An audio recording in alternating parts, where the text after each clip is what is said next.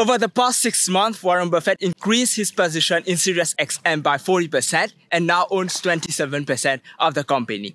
This company is undergoing a merger with itself, and there is the possibility of making money by arbitrage and also a short squeeze. Wait, what? A merger with itself?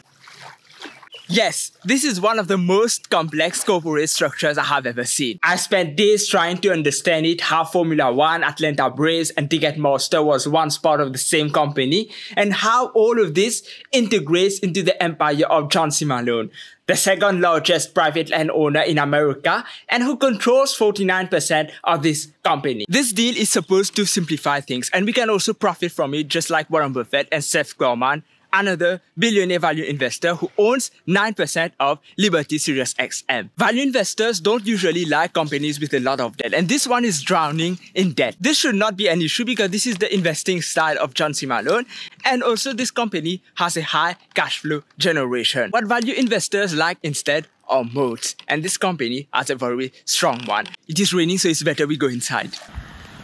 SiriusXM did not always have a moat and was not always a cash-generating machine. In the 1990s, there were two satellite radio companies that were created, which dominated the market: Sirius Satellite Radio and XM Satellite Radio. These two companies competed against each other, and they had a duopoly in the market. You see where I'm going with this? But satellite radio was not an easy business to launch and to operate. With terrestrial radio, it is easy to set up the antennas, the amplifiers, the whole infrastructure in order for the business to operate. So if, let's say, you're listening to the radio, whether it's AM or FM, you just have to tune in to the right frequency and you're going to get the signal.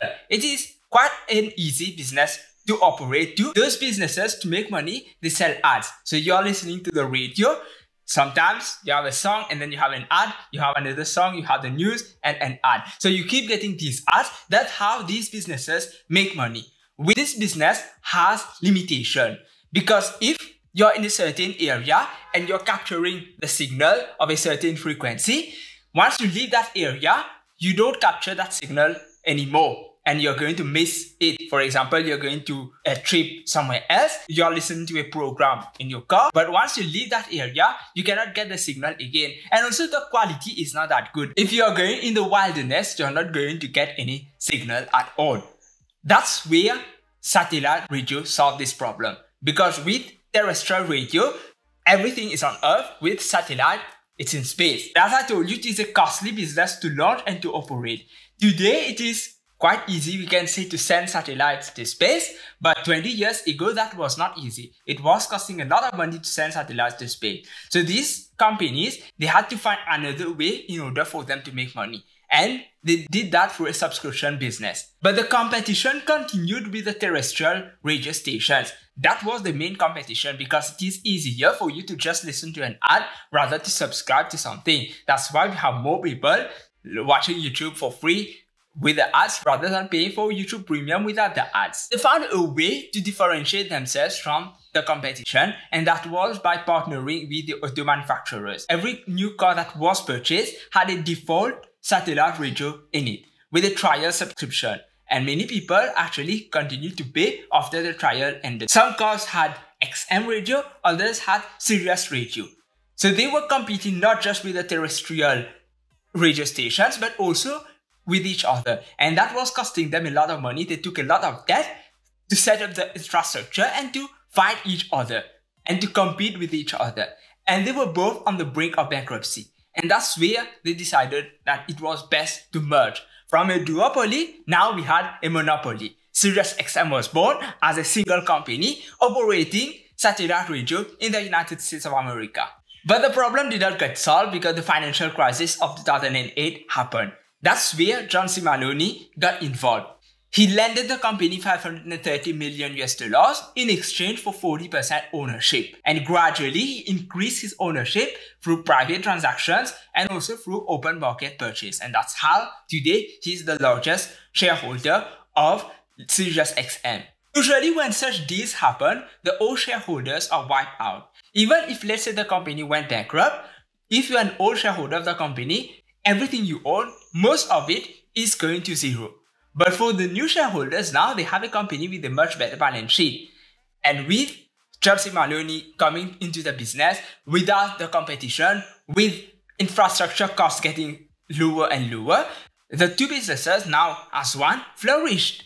Now you might be wondering why the US government allowed this merger to happen. Why did the government allow a monopoly to happen? First of all, the two businesses were going bankrupt. So it was one of the best things to do in order to save both of them. And secondly, because the US government saw that they were not going to be a monopoly anymore because there was a new competition, the internet. The major competitors of SiriusXM today are Spotify, Apple Music, Audible, and even YouTube. And that's why it's the right time to smash the like button to show to YouTube that you are enjoying this video. In 2008, SiriusXM acquired Pandora, a music streaming service. And today, SiriusXM has 34 million subscribers. This number is not growing that much. Actually, if you look over the past few years, the number has been declining slightly. That's because they have raised prices. Revenues peak in 2022 and it's not declining that much. Now it is floating around 8.8 billion US dollars. You look at the free cash flow of the company, it has been declining. Capital expenditures has been increasing. But still 1.2 billion US dollars per year in free cash flow. That's around 13% profit margin. This is good in my opinion. Much of the expenses also come from debt. If you look at most of the companies that John C. Maloney controls, owns, or even has influence in, you will see that most of them are heavily indebted. For example, Curate Retail.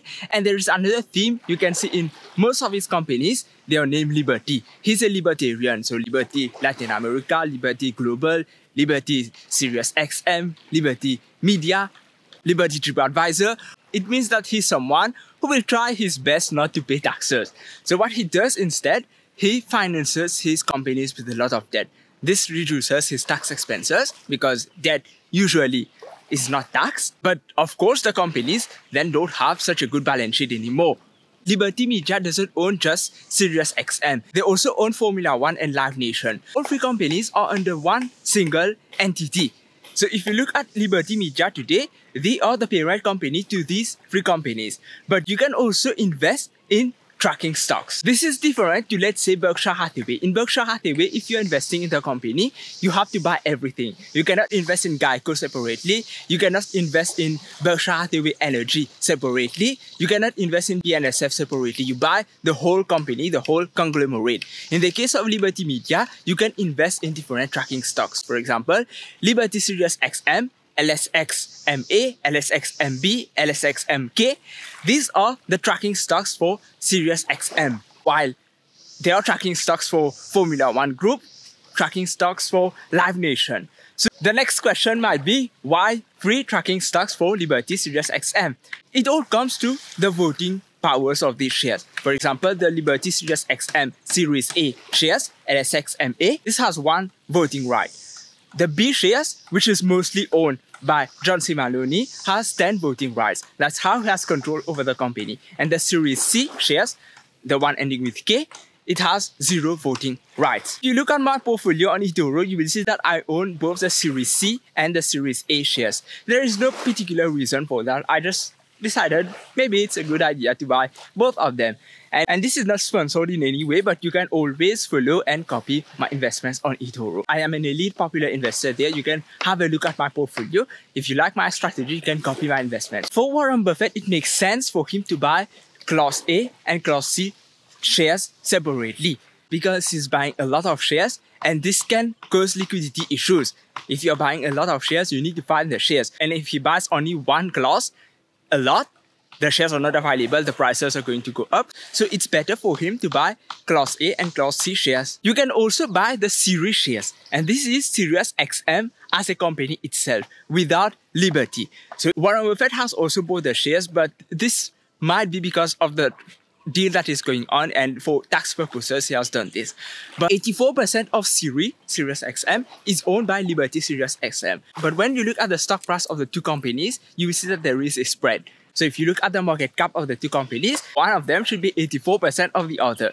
So SiriusXM series should be bigger than Liberty SiriusXM because it is 100%. The other is only 84%. But it is much more expensive than Liberty SiriusXM. And to understand why this spread exists, we need to look at the balance sheet of the two companies. At first glance, it seems that Liberty SiriusXM with $29.9 billion in assets and $10.1 billion in equity, has a better balance sheet than SiriusXM, that is Siri, with only $600 million in equity and $13.5 billion in assets. But we need to understand what actually are these assets, because the math doesn't add up.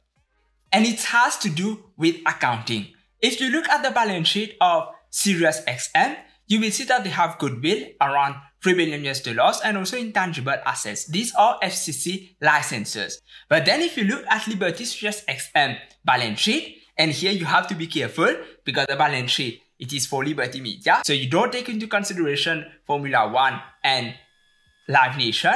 You will see $15 billion in goodwill and also over $8 billion in FCC licenses. And these are categorized as unamortized assets, unamortized intangible assets.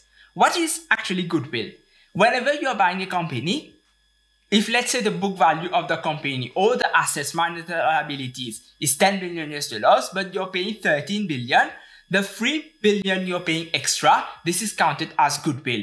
And it is added as an asset, an intangible asset on the balance sheet. That's why you have the goodwill there. But since they are the parent of this company, they own 84% of it because of accounting, the goodwill is never amortized. So it will stay the same forever. But this should not be the case.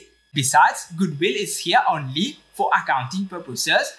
By itself, it doesn't represent any value. As for the FCC licenses, it is the same. Only with Siri, they are amortized. But for the parent company, they are not amortized. But these are the same licenses. So the extra intangible assets with the licenses doesn't have any value, doesn't have any real value. It's just there on the balance sheet. So in reality, the balance sheet of Siri is better than that of Liberty SiriusXM. And this is because the parent company has additional debt on its balance sheet. Whenever we are calculating the intrinsic value of a company, we look at how much cash flow the company can generate over its lifetime. We discount these cash flows and then we add the net cash of the company. Because in theory, this is the amount of cash that the company can return to shareholders over its lifetime. We do the same thing for these companies. But here we have to take into consideration that only 84% of Siri is owned by Liberty SiriusXM. In addition to that, you have to add the cash held by the parent company and remove the debt held by the parent company. And you will see that because of this extra debt, Liberty SiriusXM should be priced lower compared to Siri. And it's not just because of the 84% ownership. That's why the market understands this and Siri is priced higher compared to Liberty SiriusXM. And this creates a spread. And one of the reasons why this merger is happening is to remove the spread. And one way we can profit from a spread is by arbitrage. What exactly is arbitrage? Let's say there is a stock being sold both in New York and in London. Taking into consideration all currency exchanges, taking into consideration all fees, the shares in London are traded lower compared to that in New York. What you can do is that you buy the shares in London, let's say for $100 a share, and you sell them in New York at $105. So you make a 5% profit. This is free money you're making. This is called arbitrage. Another way you can make arbitrage, if a deal is happening, let's say the acquisition price is $100, but the stock price today is only $90. You can buy at $90 and then you take a profit as $100 once the deal closes. This is another type of arbitrage. Warren Buffett has been doing this type of arbitrage a lot. And the last one he did was with Microsoft acquiring Activision Blizzard. He invested in Activision Blizzard and he knew that eventually the price that Microsoft was paying, he was making money on the spread by arbitrage. How will the merger happen? Liberty Media is going to split Liberty SiriusXM, which will then acquire all the shares of SiriusXM through an all-stock transaction. For every 8.4 shares of Liberty SiriusXM that you own, it doesn't matter whether it's class A, class B or class C, you're going to obtain 1 share of Siri. Say you own 8,000 class A shares and you own 400 class B shares, everything will be converted to 100 Siri shares. So it doesn't really matter which class of shares you own, everything will be converted at the same rate. And where did they get that 8.4 figure? They work on a plan to equalize the two balance sheet, taking into consideration the extra liabilities of the parent company. And these extra liabilities are counted as diluted shares. In a way, they increase the number of shares of the parent company, and so how many shares there are in total, taking into consideration that it's only an 84% ownership.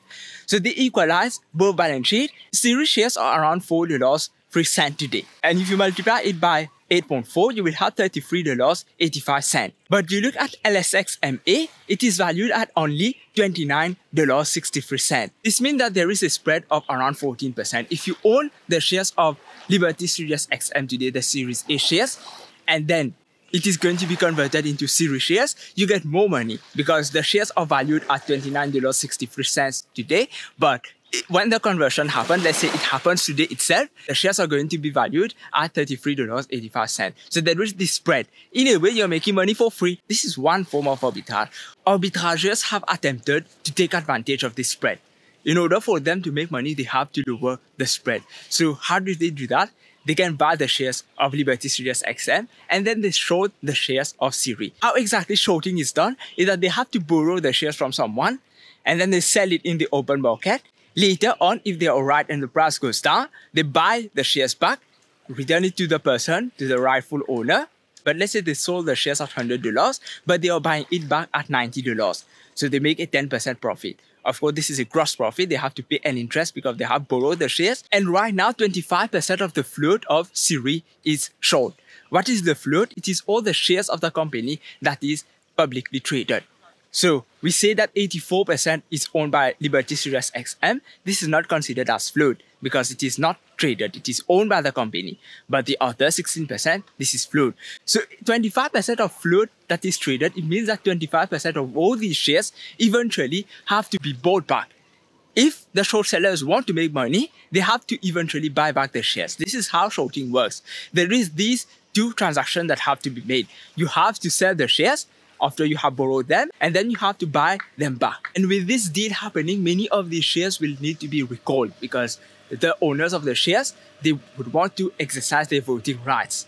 And this can lead to something that we call a short squeeze. A short squeeze happens when the short sellers are not finding enough shares for them to buy back. And if all of them wants to make profits, they will eventually have to buy back their shares. And whenever you are buying shares and there's not enough shares for you to buy, of course the prices of these shares are going to go up. This is what we call a short squeeze. Since the conversion rate, the 8.4, doesn't change at all, it means that even the shares of Liberty SiriusXM, when the deal goes through, when the conversion actually happens, and if really a short squeeze happens with Siri, the spread is going to actually increase and you're going to make more money eventually. Let's say now the shares are $33. We have a short squeeze, it goes to $40. If you buy Liberty SiriusXM at $29 today, eventually you're going to be selling at $40. You could profit from either Siri or Liberty SiriusXM shares, but it is better you do it through Liberty SiriusXM. Because this short squeeze, it is always a bonus. Don't bet on that. You don't know what is going to happen.